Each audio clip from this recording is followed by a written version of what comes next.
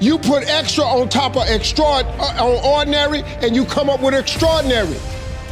It's no other way. I'm sorry, but here's the fact. All of you have extraordinary capabilities, all of you. You have to decide if you are willing to do the things to put you in that category. Rich people don't sleep 8 hours a day. That's a third of your life. It ain't but 24 hours in a day. You cannot be sleep 8 hours a day. You can't live in LA and wake up at 8 o'clock in the morning. It's 11 o'clock on the East Coast. The stock market been open 2 hours. They already making decisions about your life and your ass was asleep. Quit running away from the gift. Your gift will make room for you. Stop trying to be something you ain't gifted at. Nobody asked you to go down here and study to be a dentist, and you ain't really good at that. Listen to me. All of you have this gift. Identify it. It's the thing that you do the absolute best with the least amount of effort. That's what you should be doing. You're wasting your time pursuing your passion. The Bible does not mention passion. It mentions your gift. What are you gifted at, and do that. Stop tripping.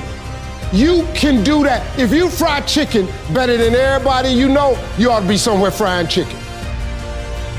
Everyone took ownership of their mistakes. Everyone took ownership of the problems.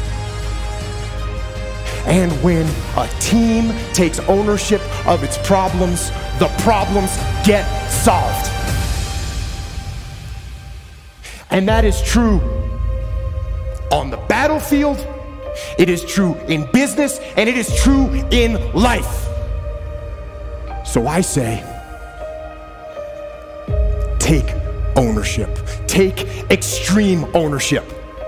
Don't make excuses. Don't blame any other person or any other thing. Get control of your ego. Don't hide your delicate pride from the truth. Take ownership of everything in your world, the good and the bad.